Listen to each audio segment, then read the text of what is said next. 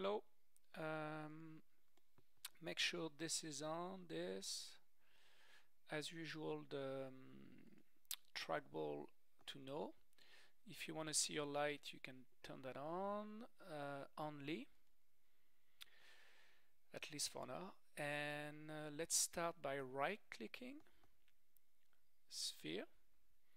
So one way we can select polygon to select half of the sphere is to press 3 or click here, and 5 to exit. And you can middle click to select. Now it's very easy to make a mistake. So another way is to select the top, and here under select we have grow, shift up. So you can use shift and the up arrow on your keyboard, and it's easier to control. If you want to flip the polygons so they are shading inside, make sure to be in polygon, press F. So sometime when you bring object from Rhino, you might want to do this. If not, leave it alone. Now if we go to, we're in edges. I can click one or press L to get the whole thing, or double click. If I want to cap, it's P. Now it's really smooth. Why? I'm gonna undo. It's because we are in tab. So sphere, they always come smooth. So if I redo it, now it would make more sense. Voila, I undo again. I go back to object by pressing 5. And here we can actually, before giving it thickness, let's tweak it a little bit. 1 to be in point, middle click to select the point that goes through. If you need to deselect, control middle click.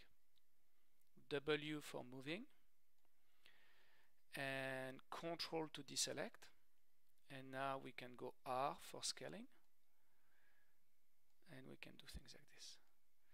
I think I did something not straight here. Must have made a mistake. And we can go W again, like that. Now it's nice to also make sure we haven't overdone it. Like this. Perfect. There's a little bit of a kink here. Anyway, for the video it should be alright. 5 to be in object mode, and then we can go thicken. Click to apply anywhere and move the blue. Q to drop. Now if we go tab, this is very smooth. So one way we can do add loop both sides and click here. Sometimes it's hard to see here. So this is one way of doing it. Another way, I'm gonna undo this, is just, I think it's often easier, it's to select those two and go B. It does the L and B. It does the exact same thing. If you look, it adds one loop here and one loop here, but they are very, very close. So if you drop this with Q, tab. And if you don't want to do it this way, once again, you can go add loop both sides. The only advantage with the add loop is that you can, I don't know why it's doing it, undo. If anything happened with add loop, undo right away. Here.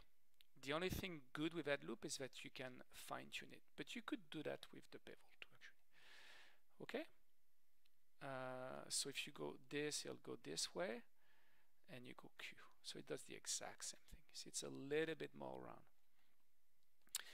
What else was I showing? I would go back to untab, and you could go like this. B.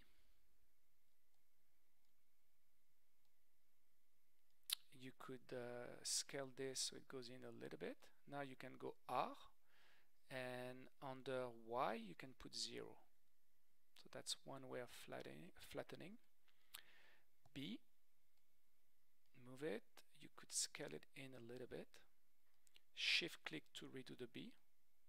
Shift click again. And you can keep on doing this. this, shift click, and now I'm gonna scale it, shift click again, Q. So now if we tab, we have this. If you want this to be a bit sharper, you can select it. You actually can do both at the same time. Even the top while we're here. Go L, B. It's that simple.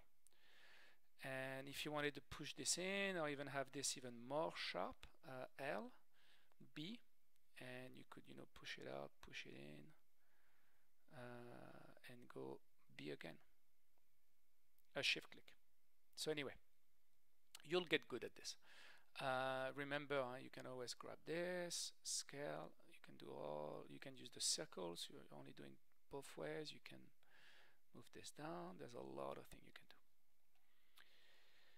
Okay, and that's it for this one.